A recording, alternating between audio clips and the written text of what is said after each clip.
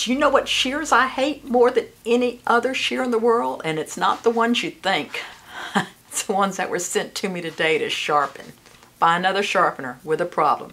So, watch this, and I'm going to show you how to ramp thinning shears and texturizing shears. Ramping is what this is about.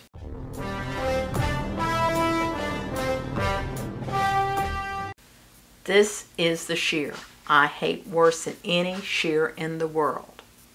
It is just has a lot of problems and it's hard to fix. It's a Centrix shear, and I imagine there's others like it, and it's got a lot of space between the teeth, the little skinny teeth. And here's what the problem is. You close them. Well, first of all, you see how much metal's been taken off over the years sharpening it. But you close them and it catches. And no matter what you do to the screw, or what you do to the shears, you cannot fix it. It's a problem. And if you try to bend the blade, which is what the sharpener asked me to do, here's an example. This isn't the same shear, but it's similar. You see that? It's got the same wide teeth.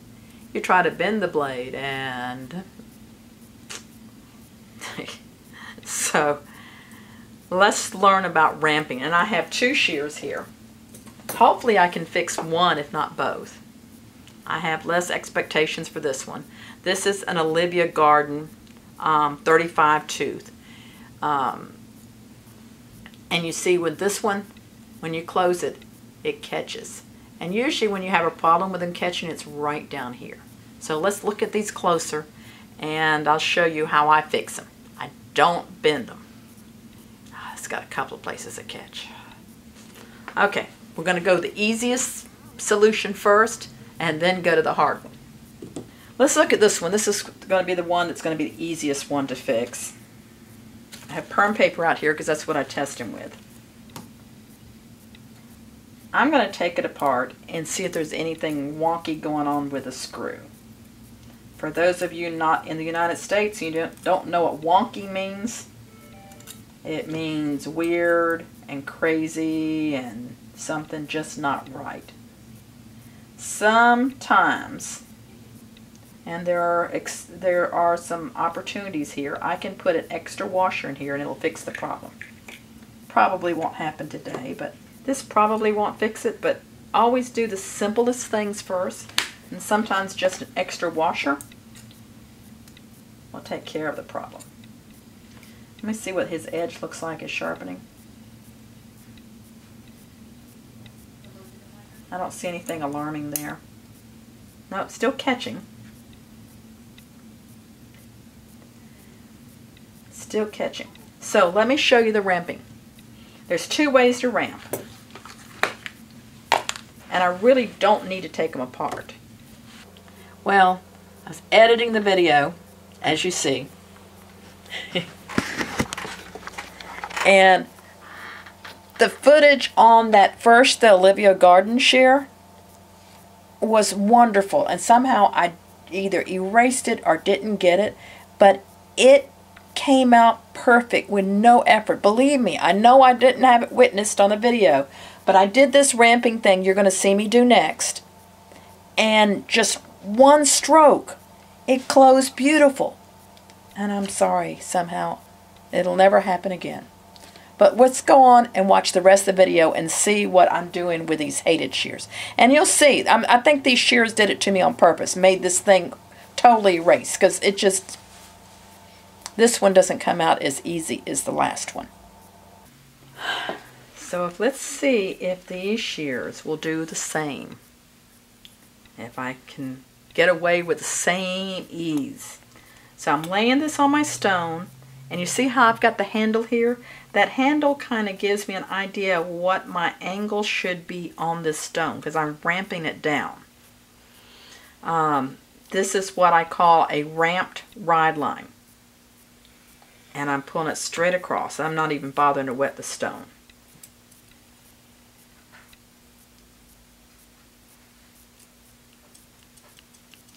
Oh, gee. Nope, it's still catching a little bit. Let me take a look at that tooth. I think we have a broken tooth here. Let's take a look at these teeth.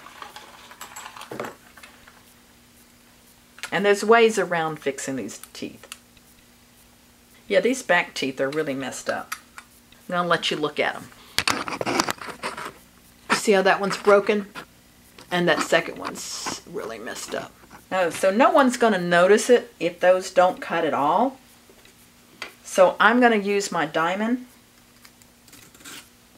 And I'm going to take it in aggressively. Maybe all three of those back ones.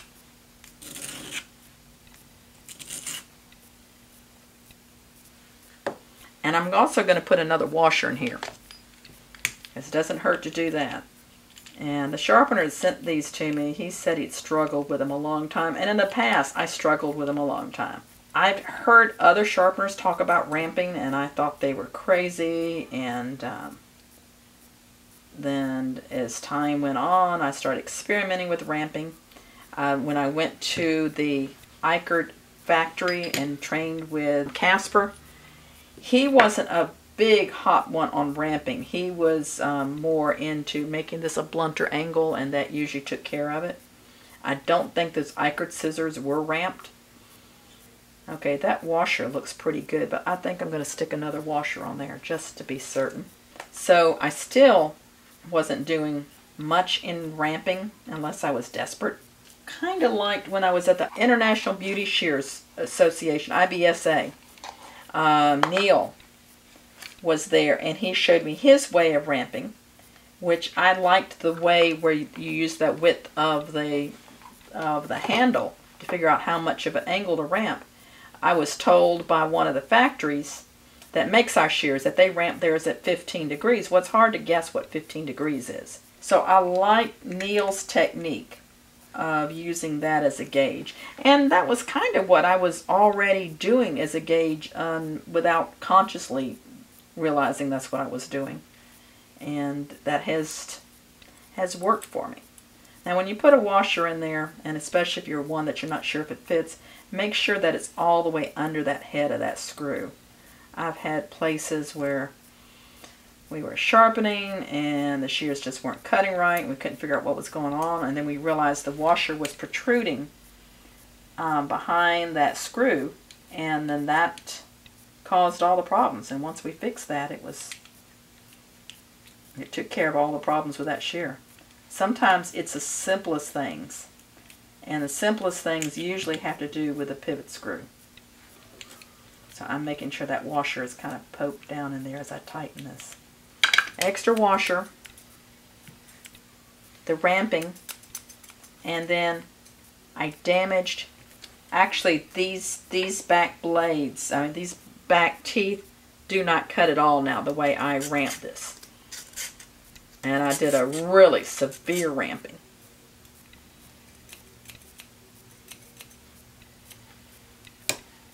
It's working. I'm going to put some side pressure on it, and it still works. Now let's see if it actually cuts. I want to make it just a tad tighter.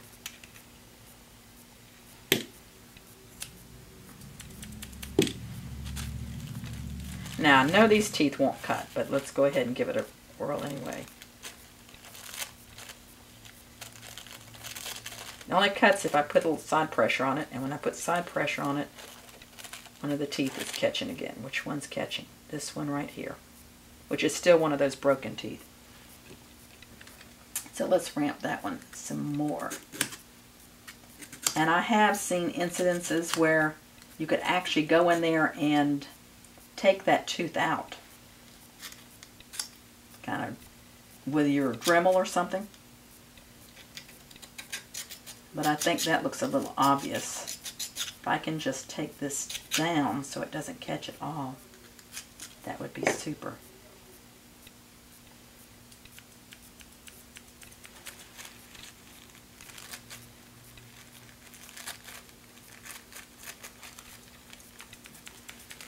It's wanting to catch a little bit yet. Man, that's a lot better.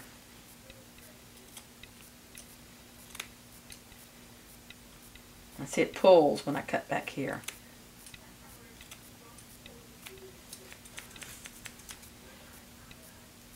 Now I'm thinking if this is bent out a little bit more. That might be better. Part of it, we've just lost so much blade here.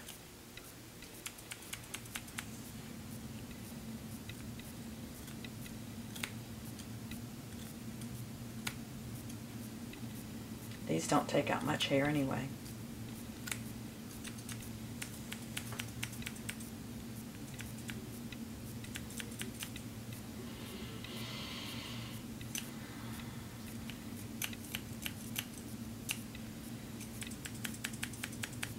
I think I'm going to leave it alone. When less is more.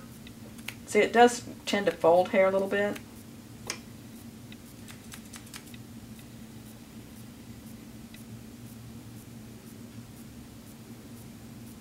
But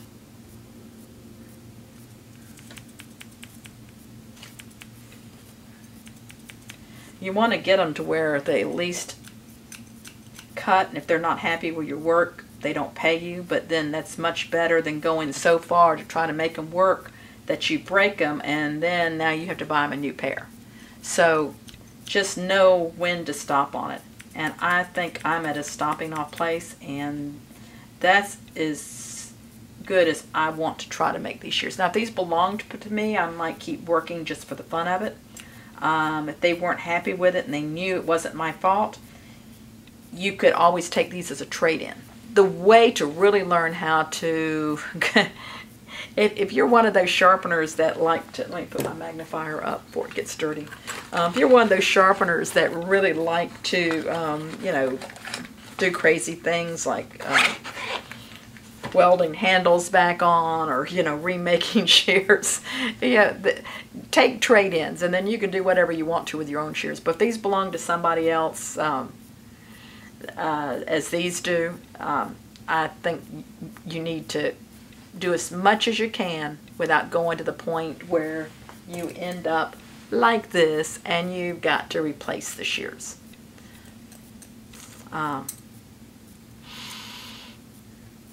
These shears are very dear to me because it wasn't me that broke them, but it's Fred Mueller, who's now passed away, and he's his son is now sharpening, and he gave these to me, and I love these not only for the example of why you don't bend these thinning shears, but also this has got a crazy screw, and I often use that as examples for crazy screws. So if you come for training, I have a whole box of these type of unusual screws.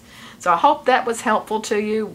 I wish someone had put a video about how to ramp thinning shears back in the day, because there was probably a lot of shears that I walked away from. I never went so far as to try to do this, but there was probably a lot of shears I walked away from, and shears that I couldn't tell my sharpeners how to fix, that today I know how. And this is always a growing journey. So subscribe. Give me ideas of things that you know, and you know, we're all in this sharpening business together. So I'm just glad that so many sharpeners over the years have been happy to share with me, and I'm delighted to share with you.